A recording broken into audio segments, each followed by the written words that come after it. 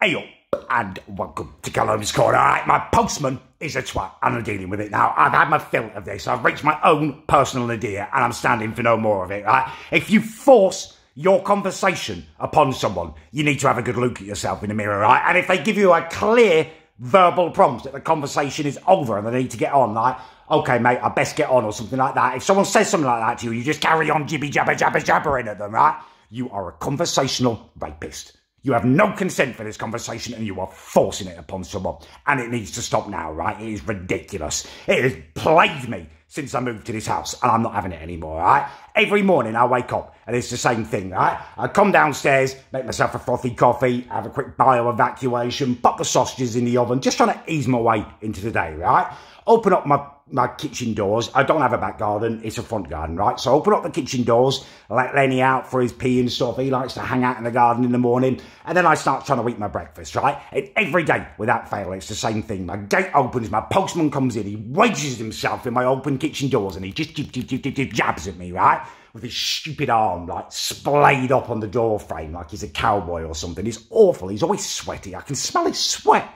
Like, it blows in through the open door. You can see that draft going past his armpit. I get it in my nose while I'm trying to eat my breakfast. I mean, it would be okay if I was like a woman or a homosexual male. I might find it attractive, but I'm neither of those things. I'm just another middle-aged bloke trying to enjoy his breakfast with the smell of another middle-aged bloke sweating his nose. It's awful. And the conversation is worse, right? He will not listen. He will not stop talking at me. And it started innocently enough. It was just him moaning about his family, his wife, his kids just constantly. And I just thought he was a miserable bastard. But then one day we made the mistake of going on to football. And he's just so argumentative. Like, we agreed about everything. Like, we were talking about Solskjaer and how he's probably not good enough to be Man United manager, right? We agreed that we're talking about who could take over and be a good manager. And I say Pochettino, like, he'd be perfect. There's no release fee. He works well with kids and stuff.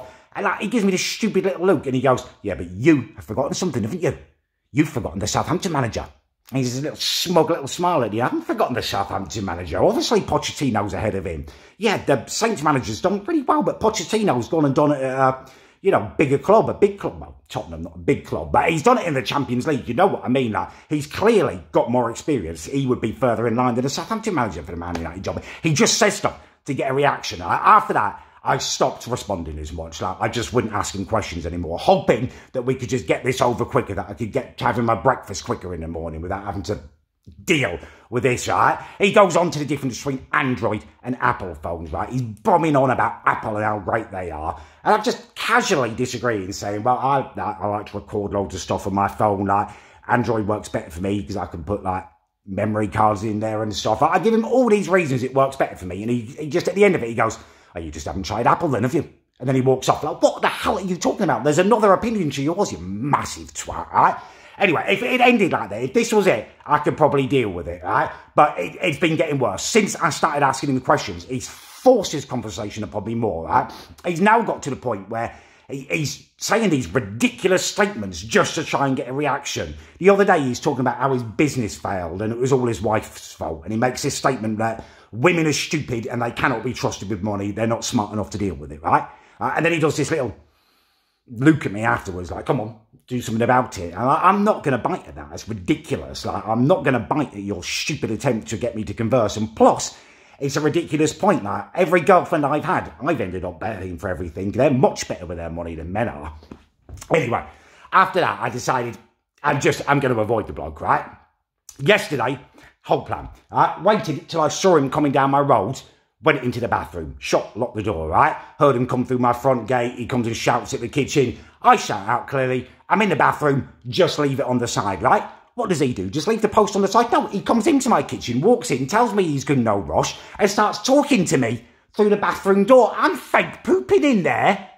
You know, if I'd been real pooping, I would have been mortified. I don't want to talk to someone while my waist is slipping out of my anus. That's massively inappropriate. I had to deal with it then. Like, he's just out there talking at me. And I knew if he knew I was fake pooping, he'd get a kick out of it. Like, he'd get some kind of perverse power kick over the fact that I'm trying to avoid him. So I'm thinking, how can I make this more realistic? I'm hoping to, you know, just squeeze out a fart just for the smell of it, for the realism and stuff. But I can't get one because I've already done all my morning business. In the end, I just have to hope that the fog of my earlier bio-evacuations hung around enough to give it some kind of realism.